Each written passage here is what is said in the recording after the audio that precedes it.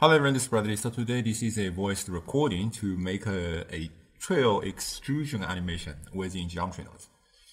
Because we're going to use the extrude node in 3.1, so unlike other tutorials, although I record in 3.1, but technically speaking you can do it in 3.0, this particular recording you have to do this in 3.1. And as always, I'm going to use the presets so you can download them for free from the link in the description. So let's start. So here we're in Blender. Let's go to nodings, create a object. Let's get a grid, but I don't think a procedural grid makes difference. And I need to create a curve. I'm going to draw my own curve like an S shape as a path. I think this will just be fine, and I can enlarge this grid. Okay. And then I'm going to take this curve using the object info. So let's join geometry because I want to see both curve and my plane. So let's link the geometry, and I'm going to bevel curve.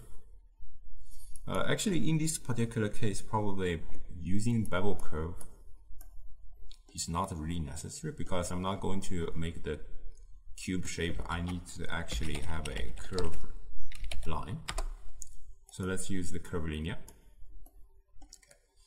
This curve linear, so if I disable the grid, so this is how it looks like. So you can see the grid and this path is overlapping to each other. I hope there won't be any Z fighting, but this is kind of an important step. So let's disable this grid so we can see the subdivision of our curve at this moment. Okay, so this is actually very important because we're going to extrude them. So let's take a resample curve so that it's more uniform. And I think we can take the yes. Okay. Because we aren't use all these kind of settings since we're using the custom bevel, so you can just Control H to crush them. So basically this is already a curve to mesh. Actually this is really just a curve to mesh if you're doing so. But we have a kind of radius control if you want, which I think is very helpful. But that's another story. You can deal with that using this value as well. Okay. Anyway.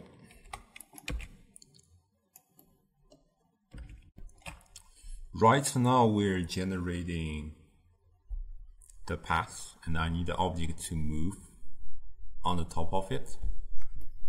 So let's take a point distribute. No, point instance. And I probably just instance something horizontal, I think. So let's take I think just a curve linear. So this is the curve linear, which is this line. So use the step mode to decrease the step size. And let's instance the geometry.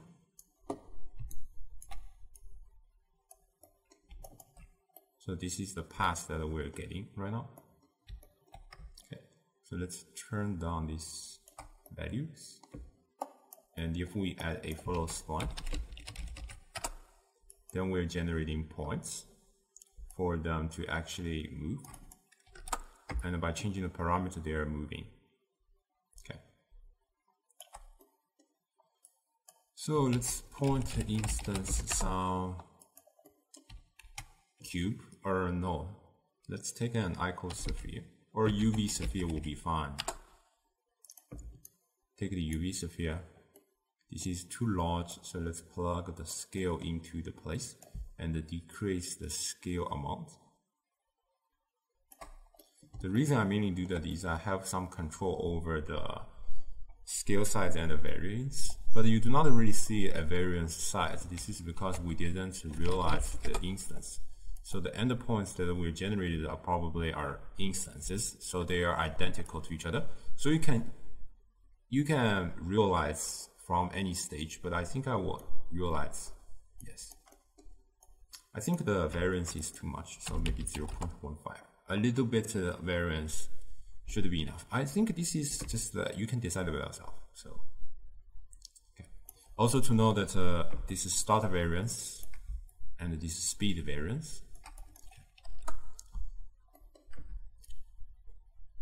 So that they start from the different position, and by using the parameter, they're having the different speeds. If you turn this is speed variance, some of them they will be slower, some of them will be faster. So this is our parameters that you can potentially play around. So now we have all this kind of sphere.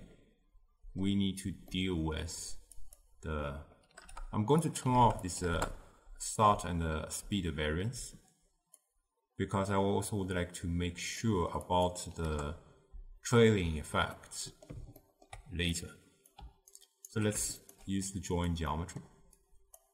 So here you need to understand the difference between these two. I think I'm going to use the same curvilinear for the extrusion. Actually, it's not working. I think the reason is because of this radius. Yes. So now we can actually see. This is kind of okay.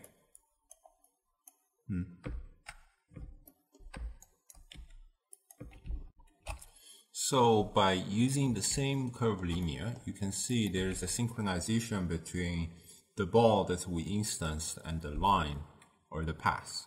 Okay, this will be very helpful later if we are trying to extrude the face. But there is also an issue that you realize the ball is actually running on these edges, not the face. So we cannot really extrude the face very well as the effect of trailing. So we need to do some changes. I guess, what about, let's increase the count as 12. And it does not really help. Okay. But maybe it will be helpful if we convert all these kind of points into the face. Okay. And there is actually a node to do that function, which is called a dual mesh. And immediately we have this effect. And this is very nice. Ha ha ha ha ha ha. Everything has been solved. But you do realize these two values of these two curvilinear should be synchronized.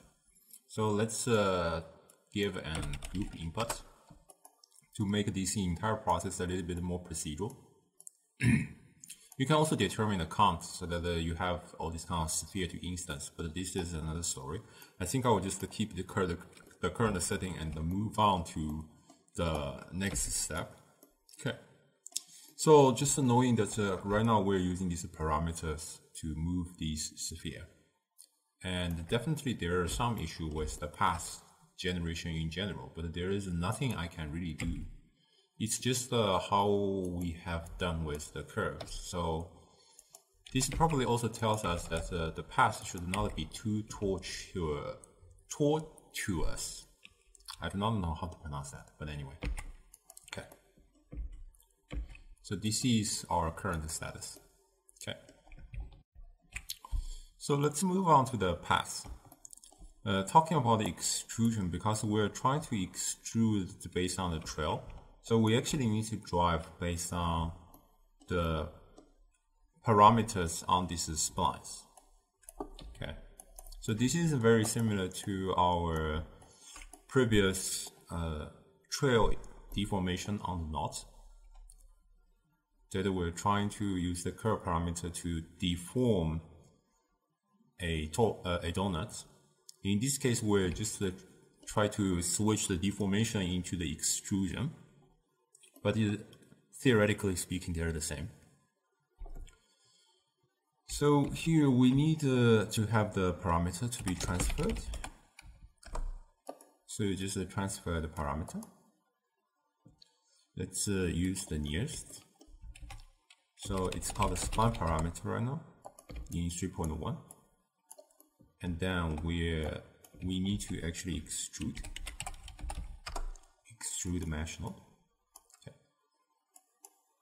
And I think I'm going to control the amount and the selection, both of them. And we encounter the same issue as the last time. That it says we need to be a mesh instead of a curve, so we need to take a curve to mesh. But as soon as we use the curve to mesh, we also lose the spline parameter because it's a mesh, so we need to capture it. This definitely sounds to be very dumb, but we have to do these steps and plug the attributes. So right now we can see this extrusion effect on every faces, which is kind of nice. Okay. And I think I'm going to transfer based on the face. Seems not really working, so we still use the points. Okay. So this is the current result, but we are not animating it. So we need to do a little bit of math with this kind of parameter. I think you can do that before and after the transfer, so it does not really matter. Let's do a math, and we can add the fraction. No, probably not add a fraction because we're not looping this spline. So just have that, and we can potentially clamp it. So we can see this effect right now. Okay. Here, knowing that we are trying to look for a flowing of extrusion effect instead of it just reaches the maximum. Okay. So we need to do a map range, or actually a color ramp. So that's a white in the middle and a black in two ends. Okay. So this is how it should look like. And you can actually see this animating effect. So right now, knowing that we're trying to decrease in the value, so for that to move forward, or actually closer to us, so this direction is opposite to the follow spline parameter. Okay. So we need to take a negative, so that one is using the negative value, the other is using the positive value. And taking these negatives, and we can finally actually see this kind of effect. Okay, we need to offset a little bit so that we can try to subtract a value, I think. So let's see the effect again.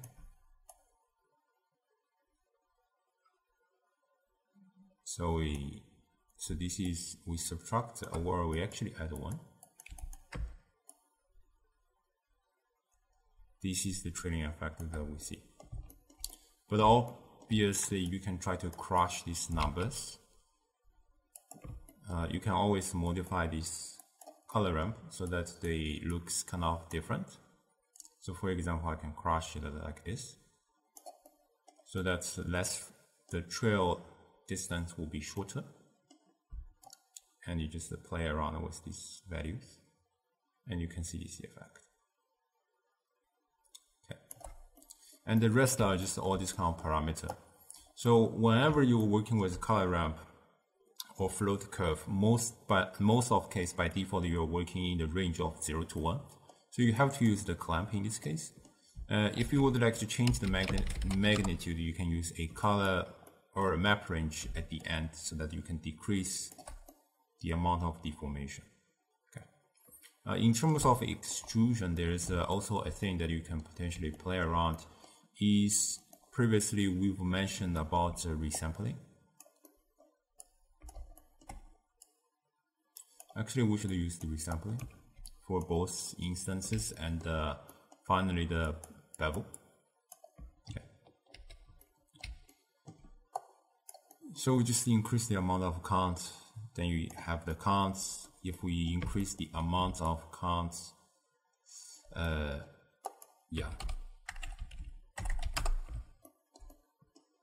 These are mostly procedural. So just try to deal with these differences.